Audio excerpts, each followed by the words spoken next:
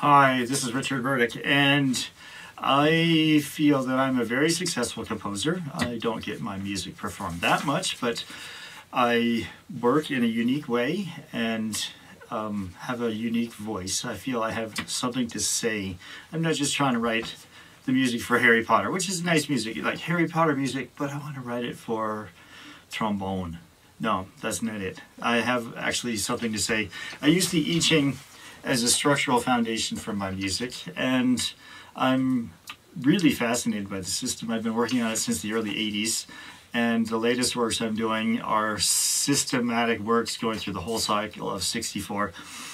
But that's not the point of this video today. The point of this video is finding inspiration and not getting set or put down by this demonetization of YouTube's small channels like me. You know, I have a less than 100.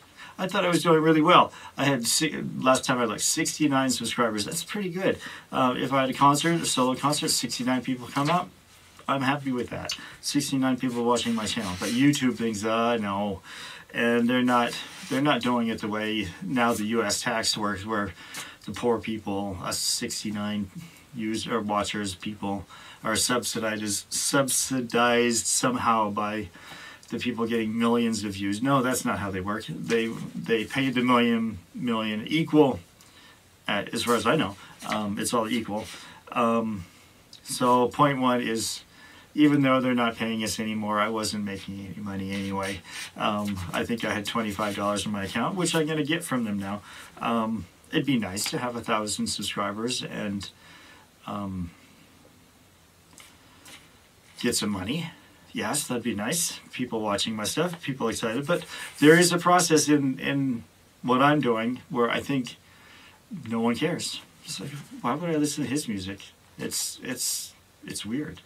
But really, I have something to say. So I am saying something, and that's what's important to me. Now, in the process of composing, I organize. I start by organizing something, and organization is really important to me. My website has some pages from more than 8 years ago still. As I organize and get my music final copies and published, I update the website and I do a demo video of the composition. So this is really what's important to me. The process is find a webpage of my i-ching-music.com website that's not updated, which means to me that the piece is not published on musicandneo.com. So the process is find something that I'm excited about when I'm needing the next step in publishing. So I find the web page, I update the web page, I update the score, get a final copy of the score through Sibelius. I used to use Encore, now I'm updating everything to Sibelius, which is much prettier. So I update to Sibelius, I print the PDF, I publish it on musicandneo.com, where I have over 160 compositions listed right now for sale. I update the web page, I do a demo video on YouTube, and that goes to my web page so that you can go to the website and see my demos. You know, there's Sibelius, I play the horn track, trumpet tracks, but it's all Sibelius output for now. So this is my process: updating the website, getting it published to YouTube, getting my works in the final copy that I'm happy with.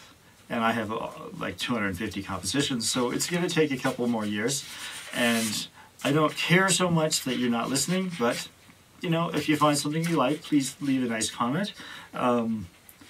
And that's about it. So what I'm saying is, for those who are worried about monetization, do what you find exciting and keep doing it. That's what keeps you happy, and happy people keep the world peaceful and all that stuff. So thanks for watching today.